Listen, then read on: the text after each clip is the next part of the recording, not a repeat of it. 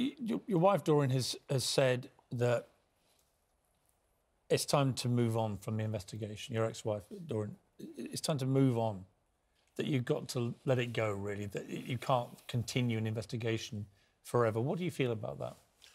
I feel that these people done something wrong and they should pay for it. So we've had some justice. I would like total justice. So You'd like the investigation to continue? I'd like it to be scaled down, not shut down. Yeah. So it could be scaled down, and especially like how we're having these documentary going out soon. There's loads of people in the area who are afraid of these Norrises. And do you believe they all know who else was responsible? They from the same day or the day after, these people were putting notes and things on the cars and on the police station.